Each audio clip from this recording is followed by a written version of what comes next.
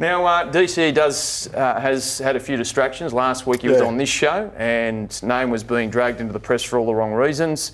Based on your conversation with him, what we saw on the show last night, his interview today, I mean, do you think those distractions will help or almost...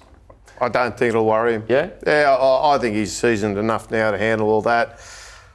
He sorted out his business last week. He was content with the way it was all resolved in every respect. And this week's all been about the football. He's had obviously the distraction of Dane Gagai, but... He's a professional. I think he's got a great individual challenge on his hands in that Nathan Cleary's the form player of the competition and Daly's the Australian halfback. So it's going to be one of the great duels of the series. He is a great player, Daly Cherry-Evans. I don't use the word great loosely, but he really is. And you look at this Manly side this year, and Tom Turbo has rightly got most credit for their stunning turnaround over the last 6-8 weeks. You go back to round 5, Manly were down, out, gone. They played the Warriors, I think it was the Central Coast. They desperately needed a long range, and he kicked it. Now, his game management is what you'd die for.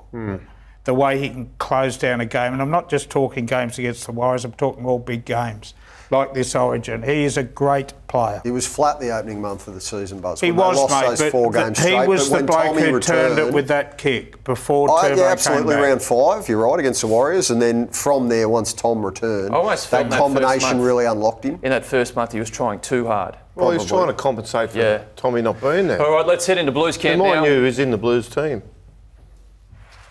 You're right.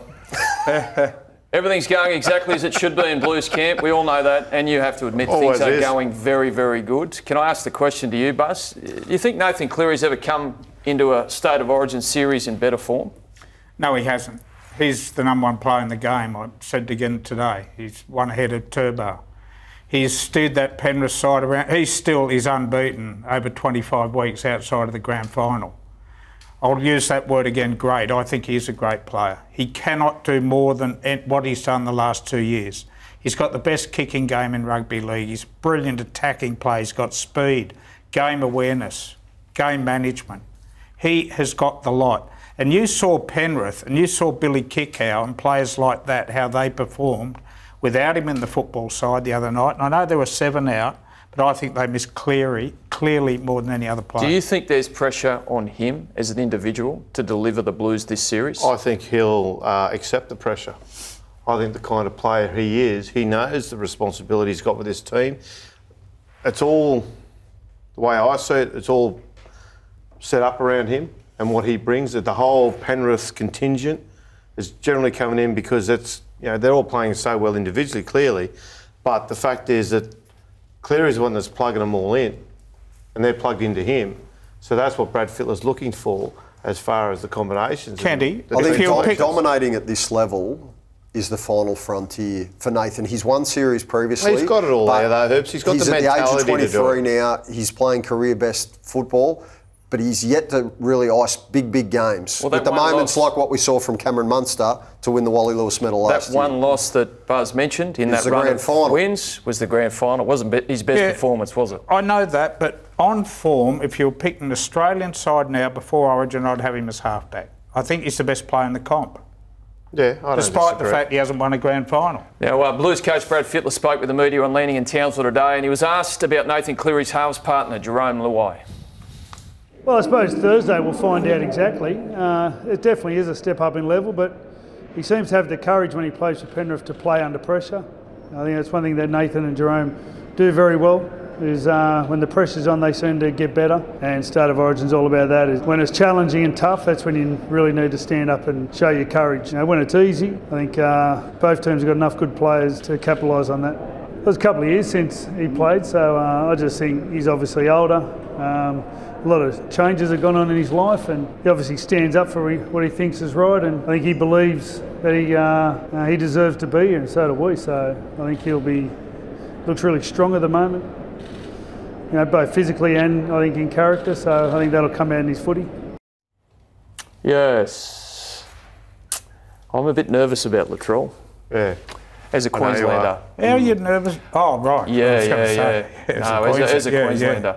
Yeah, I just think he's going to be in a mood. I've seen Latrell when he's in a mood. I think he's going to be fitter for having played the last year and a half at fullback. and he's got a point to prove. I think he's a great bet for the man of the match. He's got a point to prove. Do you? Yep.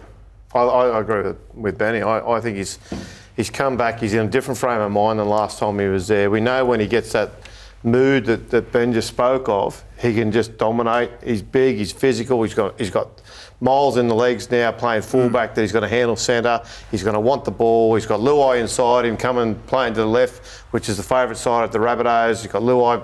It's his side at Penrith. Not forgetting, Dane Gaggai's had tonsillitis. He'll be marking up on him. Yeah, he'll be marking up on him. Double whammy. You're feeling more or less confident about Jerome Luai as we get closer to the game?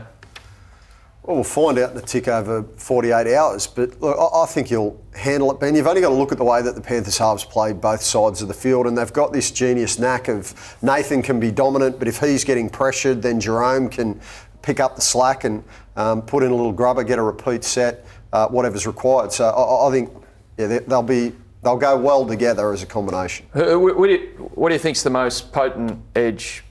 Buzz. On the left, it's Luai, Sims, Mitchell, Addo-Carr. On the right, it's Cleary, Murray, Travojevic, and To'o. I think they're both. I can't split them. They're just four great players each side.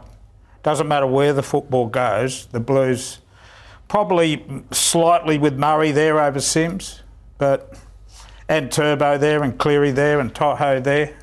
Probably the right if I have to make a call. Although you didn't sound convinced. No, well, you're tipping Latrell for man of the match, so. Yeah, that's